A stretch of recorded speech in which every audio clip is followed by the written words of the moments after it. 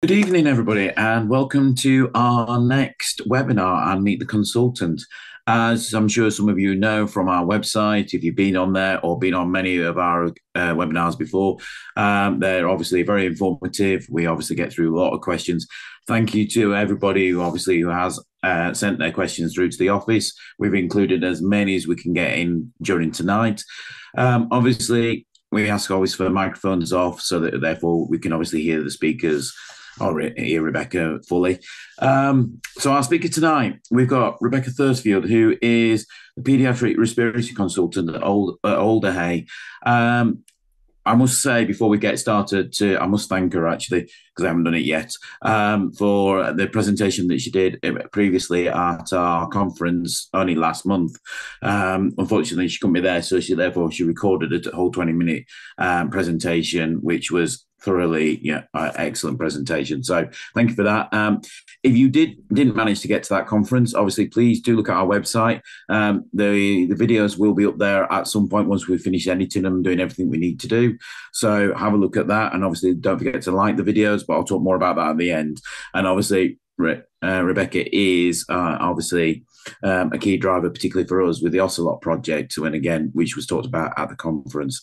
So Rebecca, if you'd like to turn your screen on, and we'll say welcome and good evening, and thank you, obviously, for giving up your time tonight. It's much appreciated, certainly by us, because we know how busy you all are. So thank you for giving up your time. And because my voice is a bit croaky, I'm going to pass over to John, and he's going to ask the first few questions. Thank you for inviting me. It's really exciting to be here tonight and to speak to everybody. Good evening all from me. So the first few questions we've got about respiratory problems. And I guess the first one's going to have a fairly quick answer. Are respiratory problems worse in winter? The respiratory problems are worse in winter, yes. And that's the same for everybody, whether you're born with OA TOF or whether you're born with any other medical condition or no medical conditions. There are more viruses, there's more bacteria around in the winter time. We do get them all year. You have viruses, you have bacterial infections all year, but they are more prevalent in the winter months for everybody. So yes, there are more respiratory problems around in the winter months, because whatever the underlying problem is, it's going to be exacerbated by viral and bacterial infections, which are more prevalent at this time of year. Okay, thanks for that. So it's not special for TOF OA people that this gets worse in winter, and that's good to know, I guess. Yeah. So the next one we've got, how likely is it that respiratory problems would worsen reflux? For instance, when a child complains of have sore throat, could that be reflux as well? So when a child complains of a sore throat, that could be reflux. Yes, absolutely. That is a sign of reflux. If the acid is coming up, that can cause a bit of a sore throat. But it's not the respiratory problem that is going to worsen reflux, but more the other way around. If you've got reflux, that may exacerbate a respiratory problem. So it's not the causative element is the other way around. But no, respiratory problems aren't going to worsen reflux, but that could be a symptom, as reflux could cause respiratory problems. Okay, yeah, that's jolly helpful. Thank you very much. And the next question we've got, sort of relevant to this section on respiratory problems. How can parents work with a pulmonologist to determine if children have got asthma or just presenting with asthma-like symptoms? Obviously, that makes a difference to how they might be treated.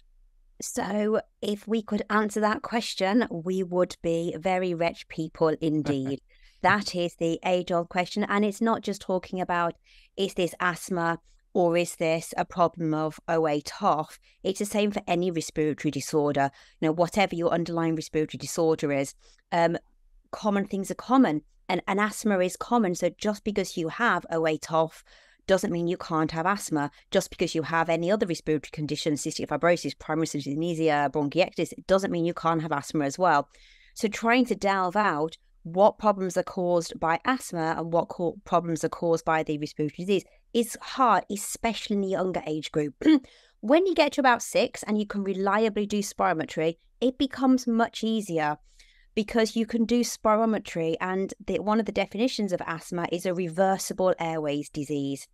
And so you do some spirometry, you have a reduction in your lung function, you take a blue inhaler, you repeat that lung function straight away, and there's a reversibility, there's an improvement that you see in your lung function, And that is the definition of asthma. And so if you are old enough to do spirometry, it becomes much, much easier in order to do that. But in the younger age group, sometimes it's a bit of a trial and error. It's a bit of a, well, let's try an inhaler and see if that makes any difference, being very, very careful to stop it if it doesn't make any difference. The symptoms may not be, it's quite hard sometimes to take away treatments if you've still got symptoms, but you have to say, well, actually, we've still got the same symptoms 2-3 months later than we had at the start. The treatment that we've given with the inhaler has made no difference, so we do not want to continue giving that treatment. And it is a little bit of a trial and error in the younger age group. And even in the older ones, it's harder to tease out exactly what the problem is, but it is much easier when you can do spirometry. It's good to understand that. You mentioned spirometry several times. Could you just give us a minute or so on what that is? Oh, yes, so anyone's sorry. Not too clear. So it is where you blow into, you exhale, you blow all of your breath into a machine. You have a mouthpiece with tightly sealed lips around it, and you blow into a machine, and it measures the volume of air that you blow out. And what we know from a lot of research in the past, how much air you should blow out, which is impacted by your age, your sex, your height. And so you put all of these factors into a machine. It tells you how much air you should blow out, and it measures the amount of air you actually do blow out. And we're interested in the amount of air you blow out in total and what proportion of that you blow out in the first second. You should blow nearly all of the air out in the first second, tailing off and then expiring the rest of it. And those two figures are really helpful at letting us know what's going on in the lungs. Have you got a low lung volume, or have you got a good lung volume, but there's some obstruction there? It takes you longer to get that air out because there's something like asthma that's obstructing it. The airways are smaller and narrower. You can get the air out, but it just takes longer. And those two readings together are helpful in letting us know what's going on inside the lungs. All right, that's extremely helpful. Thank you very much indeed. And the last question we've got under the category of respiratory problems, have you got any recommendations for the environment in bedrooms at night? For instance, a preferable humidity level or temperature? The short answer is no, I don't. Humidity is not something we particularly think about here in the UK. My guess would be that this is a question from somebody from overseas where you do think more about the humidity. I was doing some reading into this, and you basically, all the papers would say is you want a humidity that's not too damp and not too dry. And therefore, if you live in humid conditions, you want, something to take the moisture away. And if you live in dry conditions, you want something to put the moisture in. And apparently 40 to 50% humidity is optimal for sleep, but that's sleep for everybody, not specific to people with OA TOF. And that's from a sleep expert from overseas. And also, if you have an allergic or asthma component to your respiratory disease, you want to minimize soft furnishings in that bedroom. There's commonly have allergy to house dust mite if you've got that allergic tendency. So minimal teddies, minimal cushions around the room, or if you do have those things, you want to put them in the washing machine. Curtains, carpets are minimal if you have that allergic element to it. Otherwise, just whatever's comfortable. That sounds very helpful. Thank you. Different people will sleep better in different environments. Yeah, that makes sense. Okay, well, we'll move on to the next set of questions that have come in from our members, and we'll let Duncan run through those with you, and I shall go quiet for a moment. Yep. Thanks, John. Okay, so we're now on to antibiotics and medication. So the first one we've had is, how many courses of antibiotics during a year would you have or recommend before perhaps going on prophylactic antibiotics? So it's a really good question, and there's no hard and fast rule. You wouldn't say, well, after this many courses, you would need that, because at the end of the day, we're all individuals, and you'd want to look at other factors around it. If you're having frequent infections, then I would recommend that you speak to your respiratory pediatrician. If you don't have a respiratory pediatrician, ask or a respiratory physician if you're an adult. Request one if you don't have one, and have a conversation with them. If you're having frequent viral upper respiratory tract infections, they're short-lived, and you're well in between times, then you're having lots of symptoms, but they're not lasting very long, you're probably okay leaving it. If you're having symptoms that are persisting, you're only just getting over one infection, you're getting another one, you're more likely to want something to help you stay well. If you're having chest infections and you're on your third course of antibiotics by November, yeah, it would seem to make sense to go on to a prophylactic antibiotic. You're having more time on antibiotics than you are off antibiotics. That would seem to make sense. And that tends to be what I think. If you're having your third course by November, quite early on, a prophylactic antibiotic would probably be beneficial. However, if you've got till the end of February and you're having your third course of antibiotics at the end of February, you're thinking, well, we're about to come into the spring months. You're probably going to be okay if you're okay in the intervening periods in between those episodes. So it's going to be not just a number of courses, but how tightly spaced those exacerbations are, how long they last for, how you are in between times. Are you still grumbling with symptoms, or are you really well in between times? You're going to want to look at all of these factors. And then it's going to come down to individual factors as well. Some people are really keen to take a prophylactic antibiotic to keep them well. Other people want to stay away from any pharmacological treatment if they can. And so they may choose to do things like airway clearance as a preference, as a primary treatment rather than an antibiotic. And that's going to be discussion with your team about what's the most appropriate for you, whether you think, well, actually, if I've got the choice, I'd rather avoid the antibiotics and have the airway clearance. Or if you think I've just not got time to do airway clearance, if I really don't have to wait to do that, I'd rather just take a tablet or some liquid every day. That's going to be easier and preferable for me. But it would certainly seem reasonable if you're having kind of 3 courses early on to have a prophylactic antibiotic. Okay, so sort of following on from that, so if somebody's got a recurrent chest infection and it's sort of they're on antibiotics and it's being reasonably well managed, is it better to be reactive or sort of like micro proactive with the dosage? So if you've got recurrent chest infections, again, that goes back to individual choice and how well you are in between times. So being reactive, so do you want to react to each infection that you get and start antibiotics, or do you want to kind of be proactive and give a prophylactic antibiotics? I think what that is meaning is, do you want to be proactive preventing it, or do you want to react every time you get it?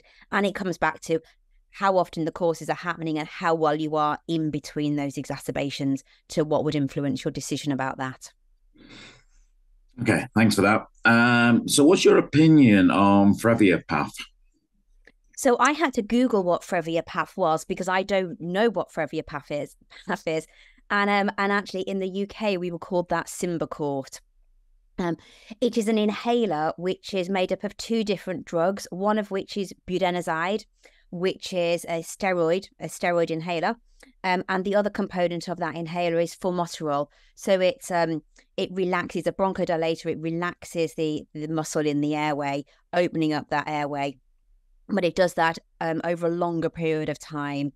So a lot of people will be familiar with salbutamol Ventolin, which is another relaxant, a bronchorelaxant, and but this does it over a longer period of time.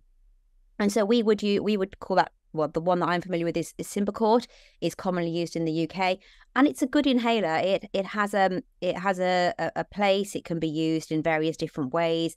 It has immediate relief for the person taking it, as well as long-term activity as well. So it can be quite a good inhaler. It's usually used as a turbohaler when we use it in the UK. So you use it directly into the mouth. You don't have to use a spacer device with it, which can be convenient for some of our teenagers who are reluctant to carry spacer devices around with them. But it is an asthma treatment. It's a treatment for asthma. It's a treatment for reactive airways disease. And so you would only want to be using that if you had a reactive airways element of your disease, not just infections, not just aspiration. It's asthma treatment for asthma type symptoms. Okay, that's great, thank you. So if a child is on a steroid inhaler twice a day, which is obviously there to help strengthen them. Is there anything else that the parents or doctors can do to sort of help strengthen their, I presume, their breathing? Yeah, so I think the first thing to say is that steroid inhalers, can be really helpful, but they don't strengthen the airways. And so I think that's important to understand, that you're not making the airways stronger. You're not doing anything to strengthen them. Steroids have a really specific action, and that action is to reduce the inflammation that is there. And it is to reduce the type of inflammation that you see in asthma-like diseases. And that's why we have to be really specific about what it is we're treating when we're giving inhalers. It's normally one of the types of blood cells, eosinophils. They cause swelling in the airway. They cause lots of cells to infiltrate in the airway. And steroids work on a certain pathway that reduce the inflammation within that airway. And that's what they do. So they're not going to work on any kind of inflammation in the airway. It's that specific reactive airways that you see in asthma and other reactive airway type diseases. And so you get them. They also work in the older population in COPD as well. This is the same pathway where you can reduce that inflammation by giving these inhalers. And therefore, it depends on the type of inflammation you have in the airway as to whether that's going to be helpful. But yes, if you have got reactive airways, if it is helpful for you and the steroids are not doing enough for you, you can add in other types of inhalers, which are often working on different bits within the airway, but all of them combined, they open up the airway and they reduce the inflammation. We've just looked previously in the previous question about the Frevia PAF or the Symbicort. One of those ingredients in there is one of these additional kinds of inhalers that you can have on top of the steroid inhaler. So you would always start with a steroid inhaler, then add in additional things, either as a separate inhaler or a combination inhaler, if you felt the steroid inhaler by itself was not working. But the big question is, if your steroid inhaler is not working, is it not working because it's not strong enough, or is it not working because you don't have reactive type airways, and therefore that's not the right treatment for you or your child? And the other thing to remember is that steroid inhalers, they have a delayed effect. They don't work immediately, so they work sometimes over a number of hours, sometimes over a number of days, and there's a lot of different steps in how they cause that the reducing in inflammation. It's not it does this and therefore the inflammation goes away. It sets off a chain reaction that stops the inflammation, and some of those effects, it has to stop a reaction that you're not going to feel the benefit of for a number of days. So steroid inhalers should generally be taken over a longer period of time to assess the benefit of them. Okay, that's brilliant. Thank you. So why do antibiotics work for OA TOF children on viral infections when they shouldn't? And how could you explain that, say, to the hospital? So, antibiotics kill bacteria. And so it depends on the antibiotic that you're talking about. And so sometimes they're not going to kill a virus, they're not going to get rid of a virus, but they can sometimes settle down the inflammation. We've just spoken about the inflammation that you see in steroid type inhalers, but you get a different type of inflammation if you've got an infection. And so different type of inflammation, different pathways in the body. There's so many different pathways in the body. And I did my research degree. I finished that in 2012. And part of that was looking at inflammatory pathways within the body.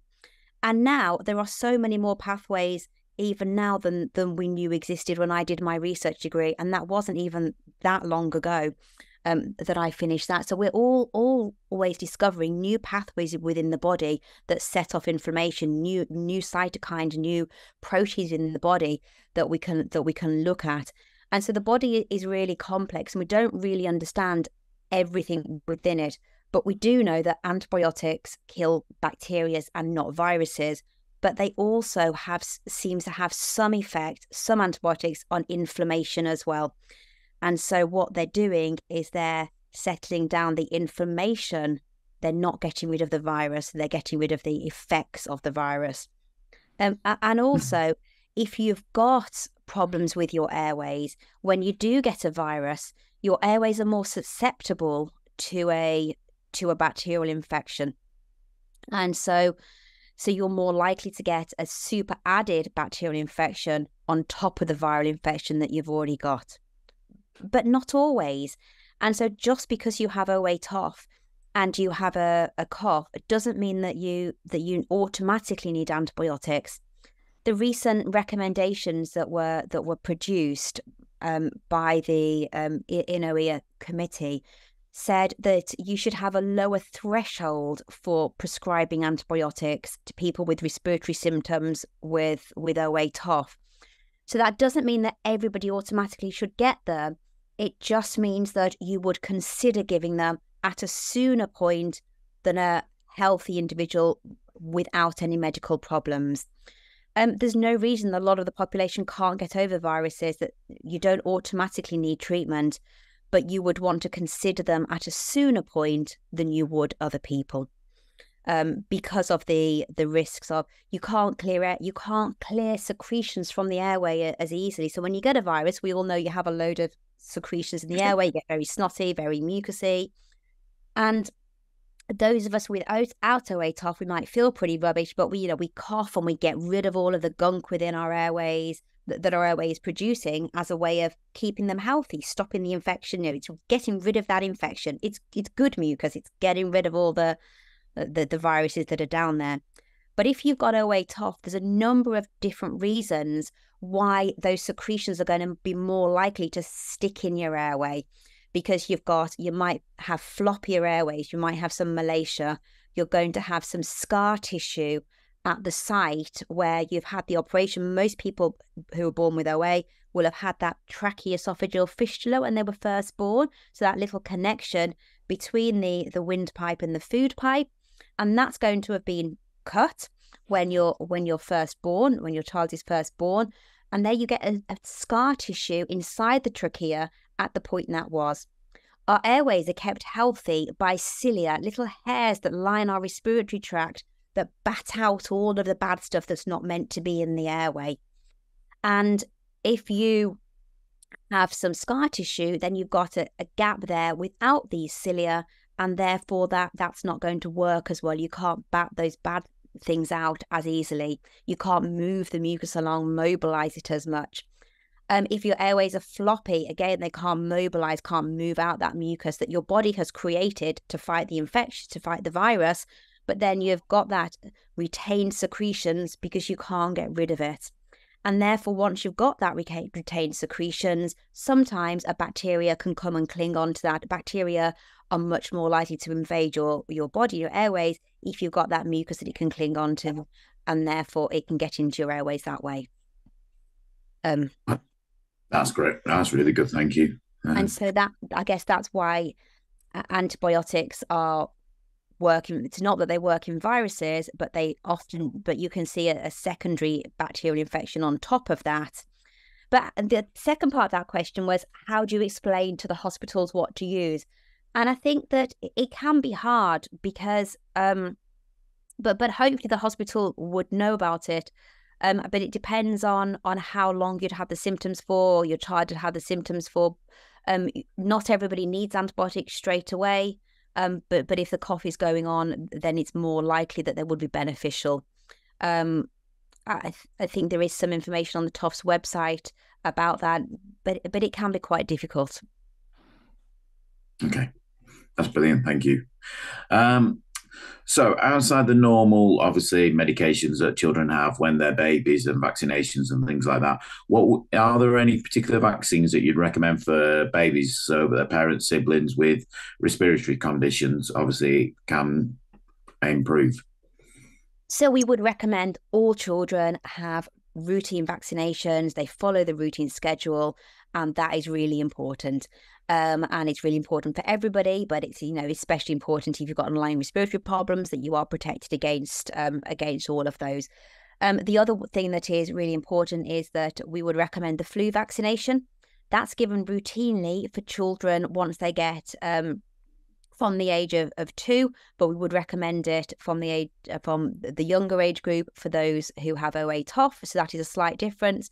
We would recommend the flu vaccination, and it would be worthwhile family members receiving the flu vaccine as well. All school children get it anyway, so siblings should be getting it, but it's worthwhile parents having the flu vaccination to prevent spread of that.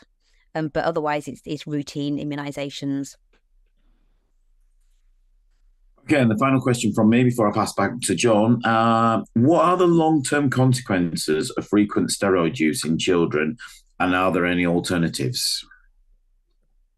So, low-dose inhaled corticosteroids do not have too many long-term impacts on children if they're giving incorrect doses. We do know that steroids, if you give a lot of steroids, then that can cause in childhood, that can cause stunted growth. So children don't necessarily reach their full potential, their full height potential. And it can cause impact on, the renal system, the cardiovascular system, on the skin. It can cause easy bruising. It can cause bursting of blood vessels on the surface. It can cause, becoming overweight. But that's more the oral steroids than the inhaled steroids. And so the purpose of the inhaled steroids is generally to reduce the number of oral steroids that you get, to reduce the number of complications. And if you have a low dose inhaled steroid, then we wouldn't anticipate seeing any complications from if they're used at the prescribed dose. And you always have to remember what, in an ideal world, no one would take any medications. But I always think it's important that you look at, well, these are the risks of having this medication, but what are the risks of not having the medication? And you always have to think of it that way. You say, well, having yes, there are side effects of having any medication is going to have side effects that go with it. But what about the side effects of not having that? And so if you've got somebody who is having breathing problems, who is having problems with not able to participate in sport because they're too breathless, not able to have a good night's sleep, their breathing is impacting on their sleep, then you would say, well, actually, the side effect of the lack of physical activity from not being able to breathe properly and run around, and the side effect of having disturbed night's sleep is going to have much more severe and long-lasting consequences, negative consequences on your health than the inhaled corticosteroids. So it's always important when you're considering side effects of a medication, it's not let's compare the side effect of this medication versus nothing. It's always what is the side effect of this medication versus the side effects of the untreated disease that I'm trying to treat. Okay, that's amazing. Thank you. John, over to you. Well, hello again. Hopefully everybody can hear me all right still. So we've got a series of things we want to talk about now about coughs and infections, really, principally. So hopefully that'll be okay. And then after that, we'll be able to wrap up the evening. But the first question we've got about coughs and infections asks really, do OA TOF patients take longer to recover after having an illness? For instance, if a child then has a cough for a long time, how do you know the difference between an extended TOF cough recovering and a chest infection going on? What signs do you look for to know when a cough has become a chest infection? Yeah, a really good question and a really difficult one to answer. And so we know that people often experience the TOF cough, and what is sometimes easy to forget is that people cough. Everybody coughs on a daily basis. It's part of keeping our airways healthy. It's part of normality. It's just part of every day. And when studies have been done, people cough an average of 20 times a day, the population. But you don't notice these things. People don't notice them in themselves. You don't notice it in other people. It's just part of normality, a quick cough here and there. You carry on with your everyday. The difference when somebody has what we call the TOF cough is because of the anatomy, what is often a little bit of a Malaysic airway. The cough is much of a much brassier sound. It's a much louder sound. So sometimes it's not that people with a TOF cough more than other people. It's just that it's a lot more noticeable than other people. And that's on a day-to-day basis outside of infections. And the same goes when you're recovering from an illness. Is it just, the fact that everybody would be coughing, but you're just noticing it more because it's louder, it's brassier, it's it's not so nice, it's quite a harsh cough, can be quite painful, or is there an infection there? And part of it is how does the person feel? How does the child feel? Clearly much easier once a child is old enough to say how they feel. Do they feel that they're getting better? Do they feel that they're not getting any better? It will be impacting sleep, but how long is it impacting sleep for? How much is it impacting sleep? Are you coughing things up?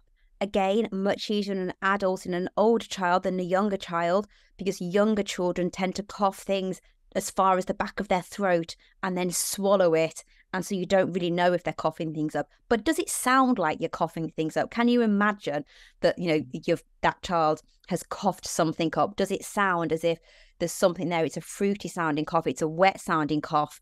Perhaps it improves after that coughing bout and then it'll come back again later. That would be a suggestion that there's some infection there that is lingering, that is going on, because you've got that wet sounding cough that's being sustained, it's not improving, and that some antibiotics might be helpful. Is it, and is it going on? We know that coughs after a virus in anybody can last for up to 6 weeks, but they don't tend to. They tend to get, they reach their peak within a week and then they tend to be improving. And the cough may be persisting for a long period of time, but it is gradually easing. And so, has your cough is it easing, or is it still as bad as it was last week? It's reached its peak and it might have gone down a little bit, but it's just stayed at quite a high level for another week. And you think, this just isn't right now. I've just been coughing for a bit too long. Equally, people know their own bodies or their children's bodies. And so, I sometimes have patients that come to me and they say, we try and sit it out. And we've done this 3 times, but each time when we get to about day 7 or 8, we then go to the GP and, we get antibiotics and it improves within a day or 2. And sometimes we've left it for 10 days. Sometimes we've gone at 7 days. And they know that when they get that type of cough, if it's not improved within a couple of days, they're going to need antibiotics to get rid of it. And so it's important to work with and make plans with your care provider as to what's the right thing for you, because everybody's individual. If you've not had a cough for years and years and years, and all of a sudden you've been coughing for a week, well, you might want to give it a couple of days because, you've not had anything for a while. You can probably afford to give it that little bit longer to see if you're going to improve by yourself. Whereas if you're having frequent infections, yourself, you're going to be coughing for 6 weeks if you don't have those antibiotics, then you'd want to take them sooner. We know that you don't always have, chest signs to listen to when you have an infection. It can be hard to diagnose. So again, working with your team to put plans in place beforehand to say lower threshold for antibiotics. I tend to say for my well patients who don't have, they don't need to do daily airway clearance, they don't need to have a prophylactic antibiotic, I would say, you'd want to give it a kind of 4 or 5 days and see how you're going. Have you kind of seen the back of it? Have you reached the peak and you're going to the other side? And if after 4 or 5 days, you might want to add in some airway clearance if that's part of your management. Airway clearance can be really helpful. I've spoken a little bit earlier about the fact you get those retained secretions. So what I mean by that is some chest physiotherapy That would be percussion in the younger age group, where the parents would do formal patting of the back in different positions to get rid of those secretions. In the older age group, you'd want to use an adjunct, something you would breathe into in order to really get rid of those secretions from the airways. That would be really helpful. And that's something that I would often suggest after 4 or 5 days. You might want to start with that. The airway clearance may be soon. There's no harm starting it right from the beginning. But if after 4 or 5 days of airway clearance, you're not really, making any difference, then would probably be the time to see if you could get some antibiotics. If you are feeling well, obviously high temperatures, if you're having any high temperatures, you're feeling lethargic, poor appetite, all of those classic symptoms, then it's much easier to say, well, this is looking like a chest infection, just like anybody else. Anybody without a weight TOF, high temperatures, can't breathe, difficulty in breathing, breathlessness, poor appetite, feeling very lethargic and not able to get out of bed. All of these things are pointing to the fact that, you'd need a medical review because it could well be a chest infection. Okay, look, thanks very much indeed for that very full answer. And also touching on chest physio, whilst you were talking a couple of minutes ago, we had someone ask a question about whether or not chest physiotherapy might be recommended for OA TOF patients, and it sounds as though there's a yes to that, so thank you. That's great. Well, let's move on to the next one on this series then. How can you help children who've been born with OA TOF treat a bad cough or soothe a sore cough? And our questioner here seems to be particularly concerned about those who have difficulty swallowing and can't take over-the-counter cough syrups and things like that. So it's really hard. It's horrible if you have somebody coughing and they just can't stop coughing. And I think that's the same regardless of whatever the underlying problem is. Whether you've got somebody with no underlying medical problems or they've got significant underlying medical problems, it's really hard watching somebody cough, and there's very little you can do about it. And even those who can take an over-the-counter cough medication, they don't really work that well in the younger age group. And they're not that great. The only ones that do work are ones that suppress the cough, which is not necessarily that good idea, because we're coughing for a reason. We're coughing to get rid of stuff that we don't want in our airways. So you don't necessarily want to suppress the cough necessarily, though it would be nice overnight to get some sleep. And so it's hard. There are many things that we can try to make ourselves feel better as parents, but not necessarily any evidence behind anything whatsoever. So I'm not convinced that anything makes a big difference. Some people will swear by having a bowl of steaming, boiling water nearby so you can have the steam. Again, no evidence behind it, but you can certainly do that, because I think as parents, it makes us feel better to do something. Rubbing the back, can make people feel better, but it is horrible. And again, if you are somebody who's not able, if you've got a unsafe swallow, so you're not able to swallow anything, it must be very difficult for those people. They've got a cough, you're going to have a bit of a sore throat with it, and not to be able to have a sip of water. I'm afraid I don't have any answers other than just yes. I think it's very difficult, and I think that is difficult, and we need to be working with teams as soon as we can to get children able to take, even if it's thickened fluids as soon as possible, because the combination of coughing and not having anything orally is not a nice one. That sounds like a real problem. I wish I had a magic. Well, I'm afraid I don't. Clearly, that's asking far too much, isn't it? So next question perhaps we could focus on then. Is it true that chest infections might not show up properly on chest x-rays for OA TOF children? And if so, what should you ask medical professionals to look out for to determine whether or not there's an infection? The question also goes on to ask whether or not antibiotics as a precautionary measure are a good idea, even if an infection hasn't been detected. And I suspect you've already answered that particular tail end question in some depth.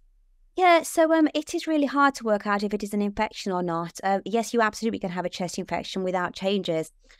Going back to the recent published, the consensus statement about how we should treat infections, and there's no evidence behind whether you should treat infections only if you've got chest x-ray changes, or should you treat it even without chest x-ray changes.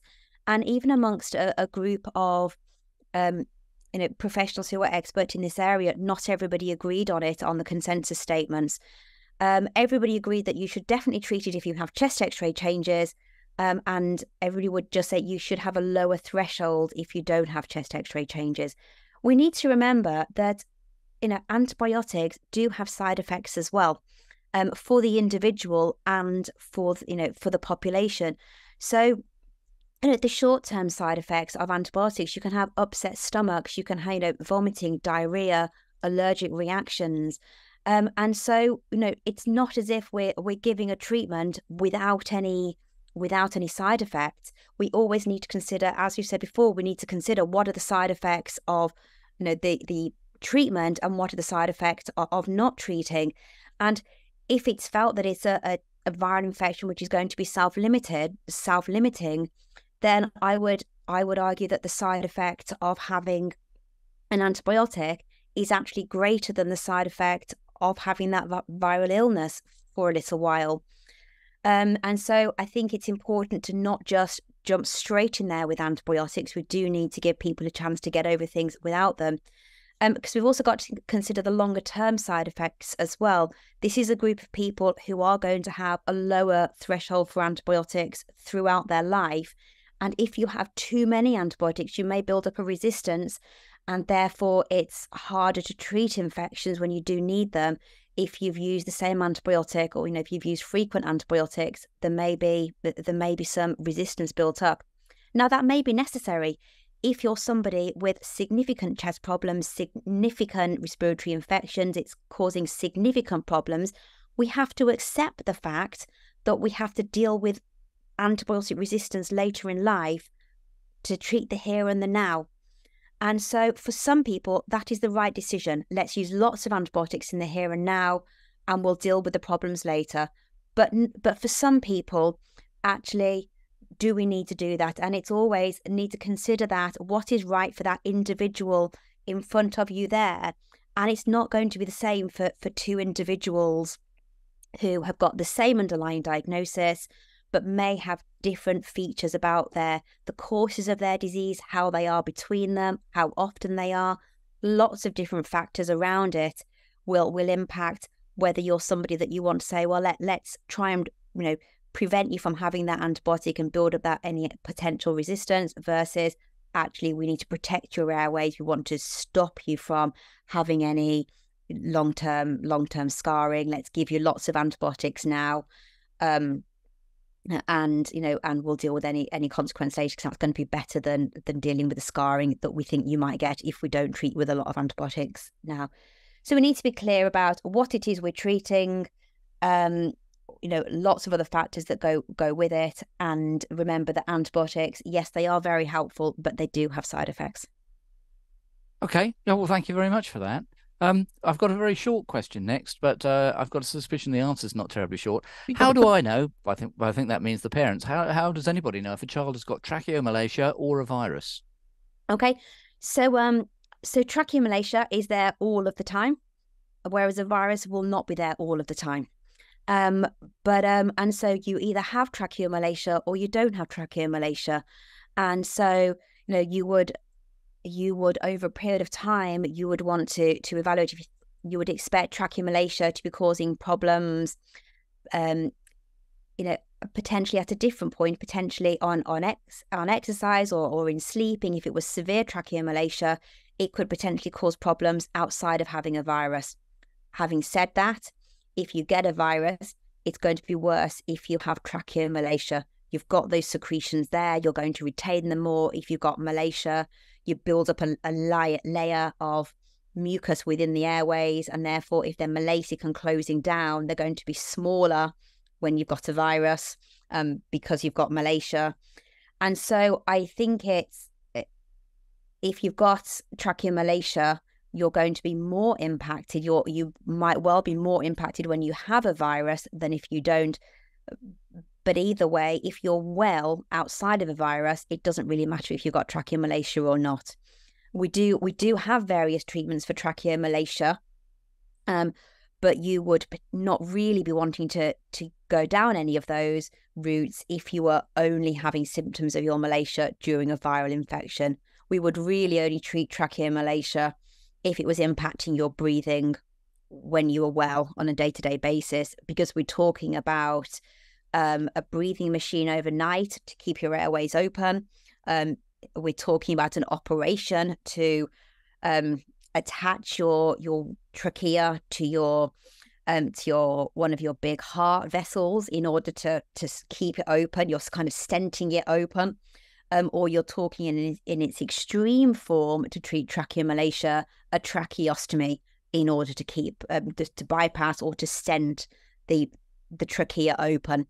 So treatments for tracheomalacia are quite significant, and so you wouldn't really be going down that route unless you had day-to-day symptoms. But if you're finding that you have difficulty breathing, your child has difficulty in breathing every time they have a virus, they may well have tracheomalacia. If I have a child in my clinic who is having difficulty breathing every time they have a virus, or they're having frequent viruses, I will often want to evaluate that with a bronchoscopy. And so I would take a child to the operating theatre and have a little look down. It's not an operation, more a procedure. In us adults, we would be expected to have our bronchoscope done wide awake. Well, a little bit of sedation, but in children, we put children to sleep for ease. And so they have a camera put down. For those who've not had done, it goes down. I always say, take a big breath. And if you imagine where that air has travelled, that's where the camera travels. So it doesn't make any holes that aren't there. It travels exactly the route that the air goes. So that camera goes down into the airways, has a look around and evaluate for tracheomalacia. And that's, if I've got patients in my clinic who have frequent infections, then I would be wanting to do a bronchoscopy to look for malacia. We can't necessarily do anything about it, but it can be very informative, and it can help guide our future management plans and management strategies by knowing that it's there, saying, well, we know that there's malacia, we know you're going to be more impacted by a virus, let's start your airway clearance at the first sign of any infection. Or you're having so many infections, let's do airway clearance even in between to really keep those airways as clear as possible, not allow any buildup of secretions, to keep them as pristine as we can, so that they're in their best possible health when you do get exposure to a virus. Okay, well, that's very helpful. Thank you very much. A clear distinction there between the two things, tracheomalacia and a virus. The next question, I think you might well have answered some of this already, so please feel free to give us a brief one. But how do parents know when to seek treatment at what stage? For instance, having a 1-year-old who often has cough, wheezes and rattles, etc., but otherwise seems okay. So I would want to see a 1-year-old who often has cough, wheeze and rattle. Not urgently, they're otherwise well. But all of these children should be under a surgeon. And your surgeons will probably have links with the respiratory team. And so I would want to see, if you would do a surgical review, mention it to your surgeon, who can hopefully make that referral, or go and see your GP and make that referral to the respiratory team. And that's exactly who I would want to see. And then it's my job to work out, is that 1-year-old having more respiratory problems than the other children in their nursery? All 1-year-olds have respiratory problems. You go out into the street and you ask the parent of any 1-year-old if they've got problems, they're all going to have coughs, wheezes and rattles. That's what 1-year-olds do. But is it something more than the norm? That's my job to work out. And so I would want to see, in fact, I would want to see anyone with frequent respiratory symptoms in my clinic so I can make that assessment. Okay, that's very helpful. Thank you. Very clear. Next question, and to a different sort of area to some extent, bronchiectasis. Do you have any updates on treatments and long-term management for bronchiectasis? Hope I pronounced that something like right. Yeah, bronchiectasis. So bronchiectasis, for those who are not familiar with that term, is scarring of the lungs. And so you get the airways that with the oxygen, the air travels through to get to the end of our airways. They become dilated, they become bigger. And the airway walls thicken, and they kind of get baggy bits of airways. And the problem is, once you've got those baggy bits of airways, then it's really easy for bacteria to sit in there. They go, oh, lovely, a lovely little bit of baggy airway for me to sit and hide away in. And so once you've got bronchiectasis, then there are, it's much easier for bacterial infections to sit in there and then to make it worse and to have more chest infections. So the aim is to try and prevent bronchiectasis in the first place by the strategies that we've already spoken about, by having a lower threshold for antibiotics, by having airway clearance for those that need it, by seeing you're speaking to your team if you're having recurrent respiratory infections. But then if you do develop bronchiectasis, then we know that we need to be extra vigilant at doing all of these things that we've spoken about, because you're more prone to having bacterial infections once you've got that bronchiectasis there. So an even lower threshold for antibiotics. If I've got patients with bronchiectasis, I will often give the parents the antibiotics to have at home to start. Again, not straight away with a cough. We want people to try to clear their coughs without it, but perhaps after kind of 3 days, if the cough's getting worse, not seeming to improve with any of the airway clearance, then you may want to start the antibiotics a little bit more promptly. Nebulizers to help get rid of the secretions can be quite helpful, and airway clearance. Some people with bronchiectasis will not need any of these things as a routine basis, and they will just have some antibiotics when they get an infection every now and again. But other people will need to have nebulizers, prophylactic antibiotics, and daily airway clearance. So it's very individually based, but that's your mainstay of things are airway clearance, prophylactic antibiotics, be proactive with courses of antibiotics, and nebulized treatment. And the thing that's really important in bronchiectasis, well, any respiratory disease, is physical activity. It's so important to have physical activity. And this is one of the things that we try to instill in all of our patients. All of us, without exception, should be having regular exercise on a daily basis. That's kind of NHS guidelines. It's common sense. We need to be fit, and everybody, we should be fit and active. We should be taking regular exercise, and we should be, active on a daily basis. It's not just about doing an hour of football a day. What you do for those remaining hours of the day, we want to be getting active. We want to be active individuals. And all of this is so much more important if you've got an underlying respiratory condition. It's really important to make the most of the airways that you've got to be in the best respiratory health that you can be. And that means doing the things that we all should be doing, but be really focused on it. And I always say to parents of young children that you have a real influence to make in your child's life, because as parents of a toddler, you can influence the clubs that they go to. You can take them to dance classes or soccer tots or whatever it is that you might want to take your young person to. And so you're setting their trajectory for life about whether they're going to be an active individual. By the time you've got a 12, 13-year-old, good luck convincing your 12 or 13-year-old that they want to go and do some exercise if they haven't done it from a youngster. And it's also about it being a family activity. I'm saying you can't be sitting there watching a film with your other children on a Sunday afternoon saying to your other child, well, you go and do your exercise outside now whilst we're all inside watching TV. It's about the whole family's impact to go and be healthy, go on a walk, go and do some physical activity together. But that's one of the best things that people can do for their child's respiratory health, is be an active family, encourage that child to grow up being an active child. When you've got teenagers, you're either going to argue with them to come in because they want to be out playing, or you're going to be arguing with them to get off their technology devices, and you want to be arguing to get them in, not arguing to get them off their devices, to get them out. And so that and not smoking around them are going to be really important things that you can do as a family for any respiratory health. We've kind of gone off the topic there of bronchiectasis, but that's kind of what useful pointers for that. So thank you for that. Thank you for that. And could I see if I could move on to the next one, because I've got one or two relevant extras popped up. Okay. The next question is to do with croup, and the question, how can parents help prevent croup in winter?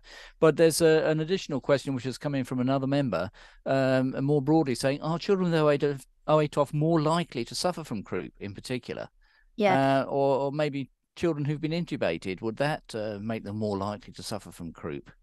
So yes, children with OA/TOF, if you've got some laryngomalacia, so croup is any viral infection that affects that bit of the upper part of the airway, and so you get a swelling of the upper part of the airway, which gives rise to that classic croupy cough, and then that inspiratory on the in breath. So you have the croupy cough followed by the stridor, the on the in breath, and that's what croup is. It's a viral infection, so they're no more likely to get the viral infection than any other child. There's nothing wrong with their immune system, but if they have some floppiness of that airway, if they have some narrowness of that airway from previous intubation, then they are more likely to get that classic croupy cough with that stridor than another child on the street. So they are more likely to need to be going into hospital to get that steroid course.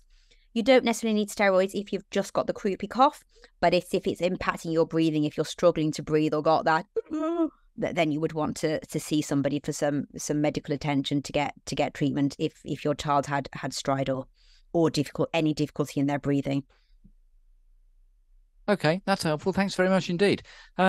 We almost got to the end of our list of questions, and the timing is brilliant, I must say. So thank you very much for that.